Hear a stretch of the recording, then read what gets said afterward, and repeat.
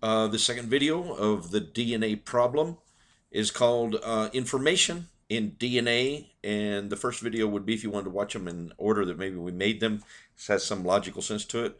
The first one would be what DNA changed. And at the end of that video, we had said DNA builds, and let me put that on the screen, I'm sorry, DNA builds the organism. So going on from that, we want to talk about that. And what should we call what DNA contains? Data, information, a design, blueprint. Let's call it information.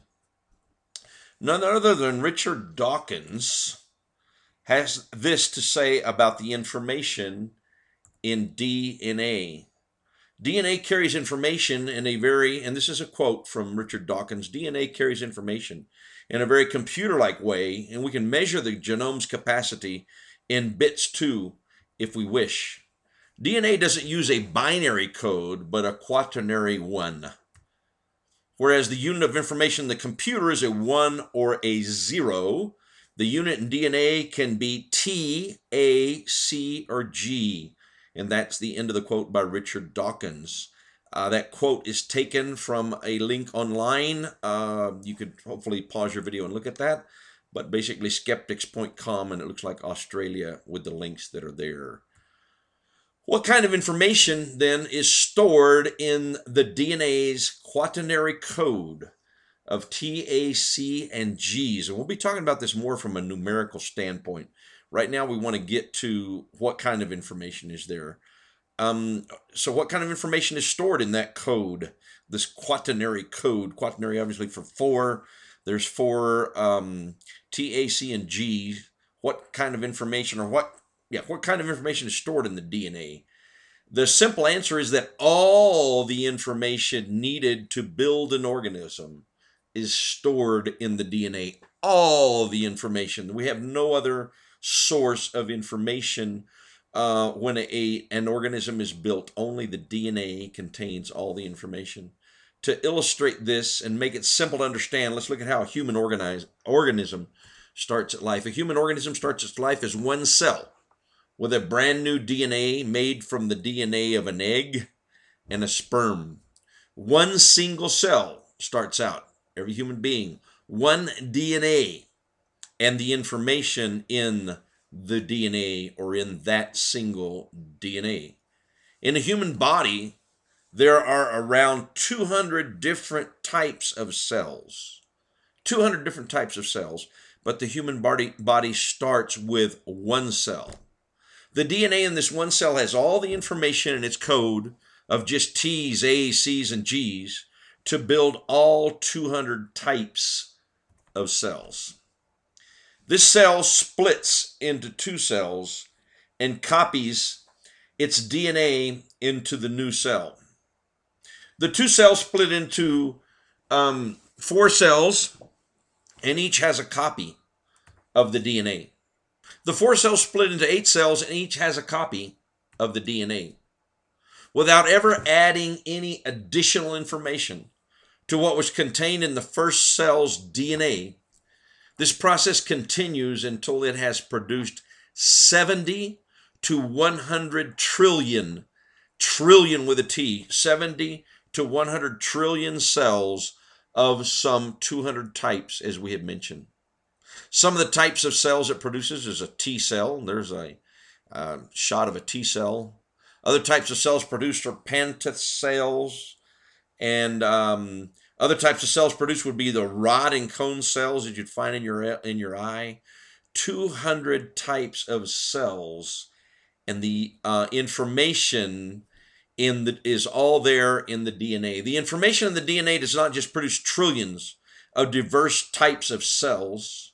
As the organism grows and develops, or in this case a human grows and develops, about 10 different organ systems are produced. Organ systems. For example, the circulatory system. These are called organ systems as they consist of 2 or more organs functioning together.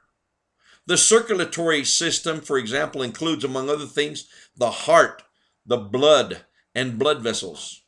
The digestive system includes, among other things, the mouth, the esophagus, the stomach, the intestines.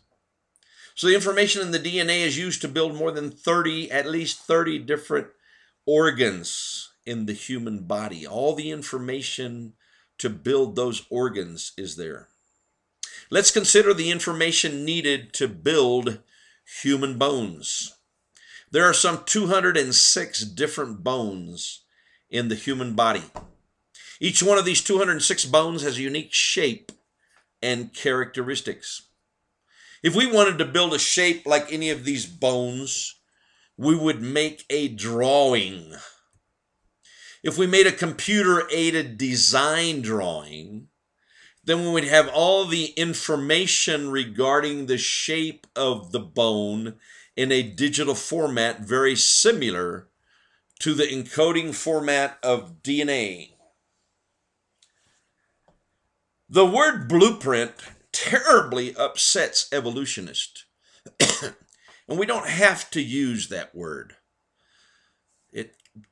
Blueprint terribly upsets evolutionists. We don't have to use that word, but DNA contains the equivalent information of a blueprint, the equivalent information of a computer aided design program in digital format. Of course, bones are much more than just their shape. The DNA information, aside from specifying the different shapes for these more than 200 bones, specifies where nerves may run through the bones. The information specifies the space to be occupied by the bone marrow, the design or building, how to build bone marrow cells, and what parts of the bone are to be filled with spongy bone. And these are only a few of the details of bone, but all that is information is in the DNA, one single DNA that was copied to all these cells, how to make 206, I believe it is, different bones. So in this video so far, we have just barely begun to scratch the surface here. I kind of went a little more in depth on bones of the skeletal system.